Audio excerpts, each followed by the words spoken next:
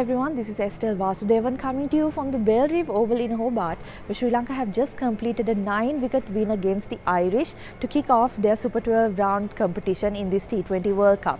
I'm here to bring you the most colourful moment of the game, and I think I can't go past those 5 overs that Sri Lanka bowled right at the death against the Irish. Ireland at 15 overs were 100 for 4 with plenty of batting left in their lineup and a big total in their sides, but it wasn't to be. Sri Lanka put together a fantastic bowling performance, particularly the spinners. They conceded just 28 runs in those last 5 overs.